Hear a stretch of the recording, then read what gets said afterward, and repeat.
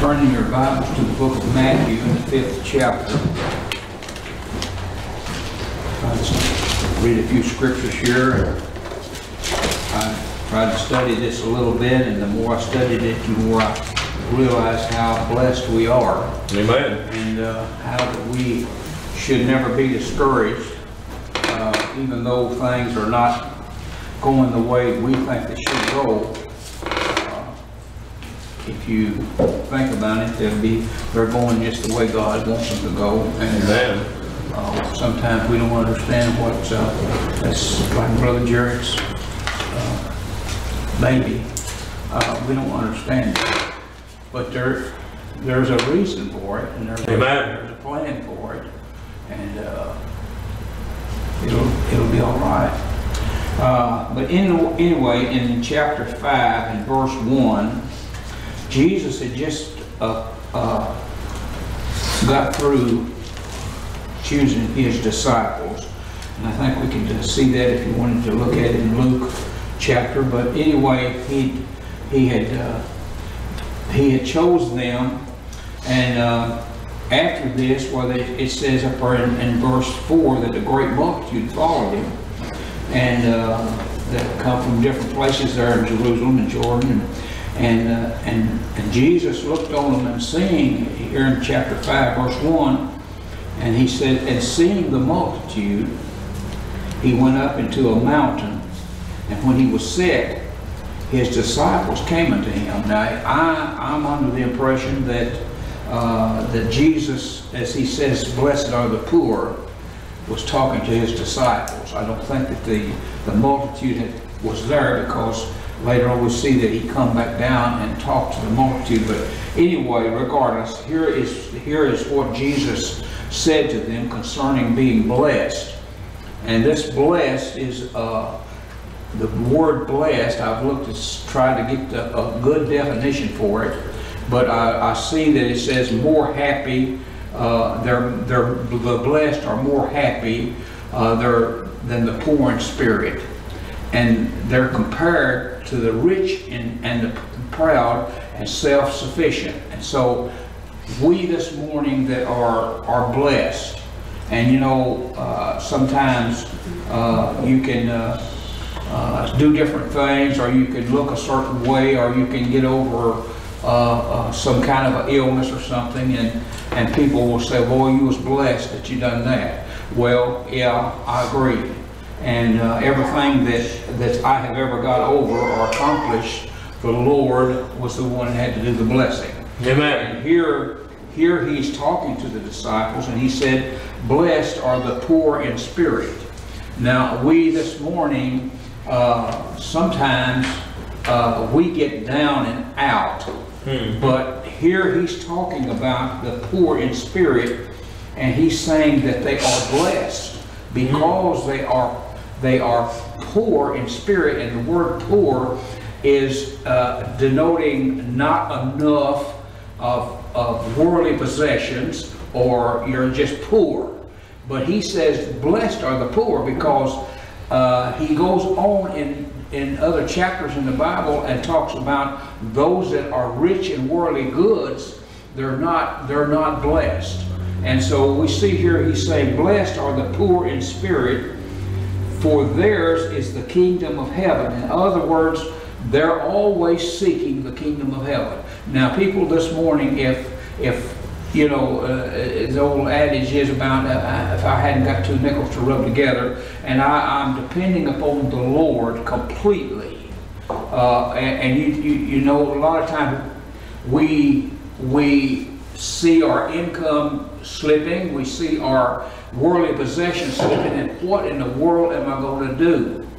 But the thing of it is, listen, if we get to that point and we're depending solely upon the Lord to supply our needs, then and then will we be blessed. Amen. Because, listen, we're not depending upon self, we're not depending upon the world, but we're depending upon the Lord Jesus Christ. Amen. To watch after us. And you know, I sometimes think about how much better it would be for me not to try to count pennies and try to say, well, I'm going to save this to buy this and do this to do that. But just say, Lord, whatever's your will, whatever I need, you supply it. Amen. And that way, then I would be in a condition to be happy.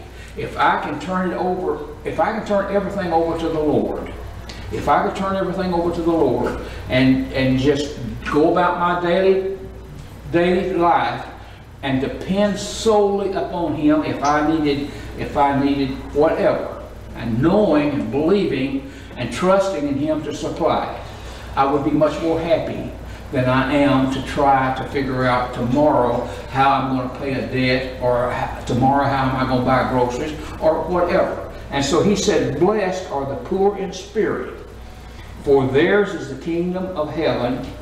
And again, he uses this thing, blessed are they that mourn, for they shall be comforted. Amen. Now, you think about this mourning, and I assume that what he's talking about here is that they're crying, or they're sick in spirit, but he says they're blessed. And that to me is something that it takes a whole lot to understand, because blessed are the mourn, or are they that mourn for, and I'm assuming that they're mourning for going home to be with the Lord, if nothing else. But he says here, they shall be comforted. Now, in this, I want you to see something that I read, and I'll try to get it to you as I can. Proverbs 16. I want you to see Proverbs 16 and 19.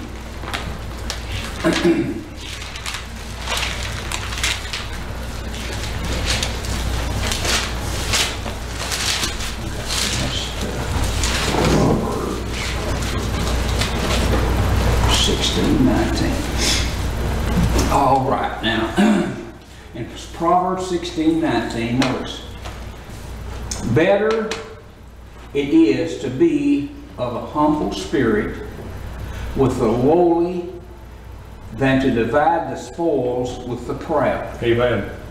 He that handleth a matter wisely shall find good, and whosoever trusteth in the Lord, happy is he. And you know, we hear this all the time. We hear it from the pulpit, we hear it from the Sunday school teacher, from the afternoon church, that we need to trust in the Lord. But so many times we do not take it to heart as much as we should. I mean, you know, every time I read it, I say, well, I'm not doing it like I should. And I have a desire to be drawn closer to the Lord. But this is the way to be drawn closer to the Lord, is to trust Him. And Amen. He says here, he that handleth a matter wisely shall find good, and whoso trusteth in the Lord, happy is he.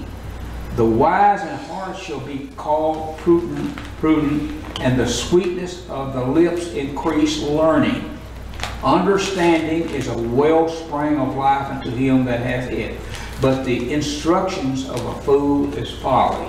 So these are some of the things that he says there in verse 25. Notice, there is a way that seemeth right unto a man, but the end thereof are the ways of death. And we need to take that into consideration every day, because so many times we think we know what we're doing, and so many times we find out, hey, we was wrong. And so when we have anything come our way, and you know, I prayed for Jared, and I tried to pray to him, because listen, he's just lost a church, and the devil just keeps on pounding on him and pounding on him, and we do need to pray for Jared, because Amen. You can imagine how low he is, really, because I know he's considered, Lord, was it because I did something I shouldn't do? You know, and so this morning, remember these things about being blessed, because even though we have heartaches and problems come our way, sickness and everything, we're still blessed because we have got the knowledge. We have got the knowledge about the Lord Jesus Christ and Amen. about His salvation, and how that this life is just a fleeting moment, and it's going to all be over with one of these days. And what we need to do while we're going through this time is to really take notice of that fleeting moment, and take it to heed what you're doing, and praise the Lord Jesus Christ every day that you go through this day. And these fleeting moments are going to go. Amen. One day you're going to stand before God, and you're going to hear, "Well done, thou good and faithful servant." And listen, it'll be worth it all. It'll be all worth it all. And these things that he's saying here, like, blessed are you. You're blessed because you know the Lord Jesus Christ is your Savior. You're blessed because you have learned by attending church and reading the scriptures and things like this. You have learned more about Him, and you're closer to Him, and you're blessed. And here in our next, in verse 5, he talks to us about the meek. Blessed are the meek, for they shall inherit the earth. And I want to read something to you. Well, let's see. And I think I got a scripture in Revelation I want to read to you concerning inheriting the earth. Revelations 21:1. Revelations 21.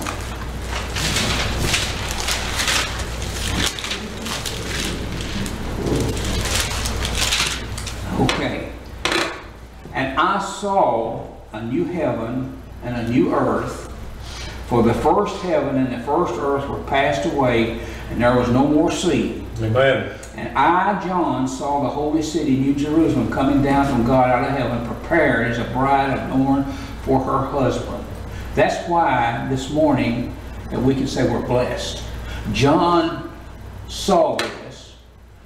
Jesus told him to write it down.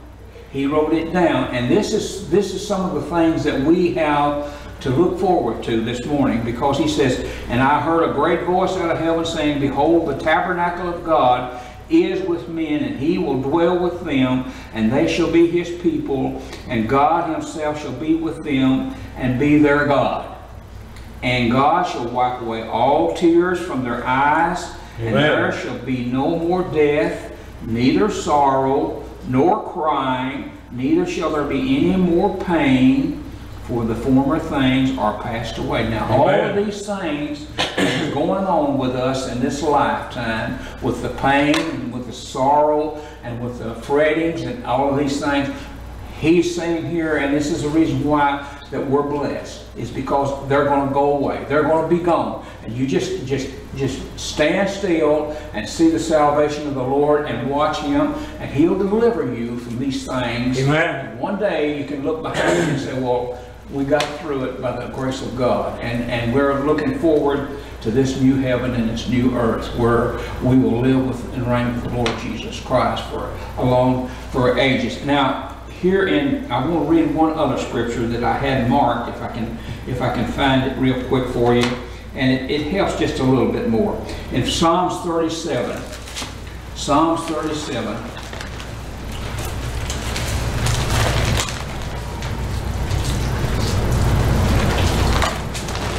And I believe it's in verse 1. Yes, 37:1. It says, "For us, fret not thyself because of evildoers, neither be thou envious against the workers of iniquity. For they shall soon be cut down like the grass, and withered as the green herb. Trust in the Lord, and do good. So shall thou dwell in the land, and verily thou shalt be fed. Delight thyself also in the Lord, and He shall give thee the desires of thine heart. Commit thy ways unto the Lord, trust also in Him, and He shall bring it to pass. And He shall bring forth thy righteousness as the light, and the judgment as the noonday noonday. Rest in the Lord, and wait patiently for Him. Fret not thyself because of him who prospers in his ways, because of the man who bringeth wickedness devices to pass. Cease from anger, and forsake wrath. Fret not thyself in any wise to do evil, for the evildoer shall be cut off, but those that wait upon the Lord, they shall inherit the earth. So again, this morning, these scriptures that I'm reading to you, so many times when we read them, it's blessed, blessed, blessed, blessed.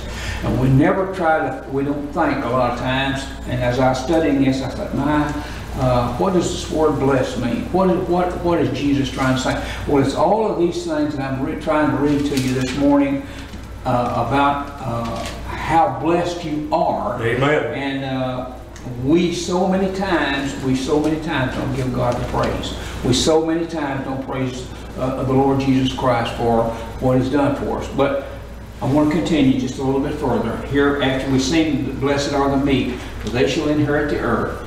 Then in verse 6, blessed are they which do hunger and thirst after righteousness, for they shall be filled. Amen. So here we have a promise this morning that all of these things that are plaguing us and bothering us here upon this earth, they will be done away with. And he says hunger and pain and all these, and I know that we can say, well, that don't pertain to me. Well, no, it don't in some ways. But listen, there's so many people right around us that are hungering for the Word of God. Amen. They are getting a diet of sin causing or causing them to not understand. They're getting a diet of it, and they are not blessed because he says they hunger and they thirst after righteousness.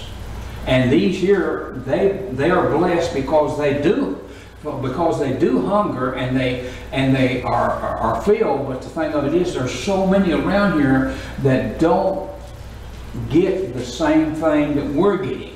Right. And this morning, we are blessed because we have the truth, people. Amen. And so many times we walk out these doors and we don't ever even try to say, thank you, Lord, for what you've told me today, what you showed me today. And we need to live closer to the Lord than what we are. And we'll be a lot happier, I think, in spirit. And again, blessed are the merciful, for they shall obtain mercy. Amen. In Matthew's Gospel, I believe it's 11. I'm going to read just a small thing to you. 11:23.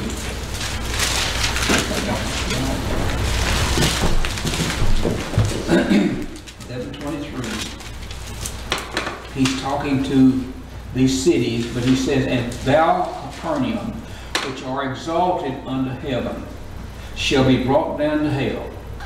For if the mighty works which have been done in thee had been done in Sodom, it would have remained until this day. But I say unto you, that it shall be more tolerable for the land of Sodom in the day of judgment than for these. And this is why I think that I wanted to read this, because listen, there is so many works here, and he says in this, blessed are the merciful, for they shall obtain mercy. And there's not as many works, and we turn our television on and we see thousands and thousands of people in these places and like this, and the preacher's up there trying to tell them something. The works that are being put forth are deceiving works. Mm-hmm. And we this morning should remember this, that in our lesson it said, blessed are the merciful, and the merciful are those that will tell the truth. Mm-hmm. But listen, people, there's a lot of people out here that's telling it for the gain of this world. They don't have no mercy on them. For a person that tries to tell you about your life and how that you can serve the Lord, that's a merciful person. Amen. And so many people, they just despise this mercy. But he says here, blessed are the merciful, for they shall obtain mercy.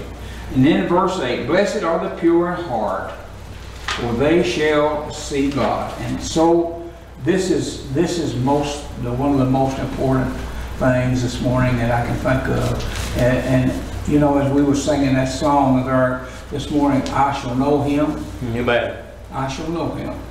And I'll know him. The song says about the nail scar in his hand.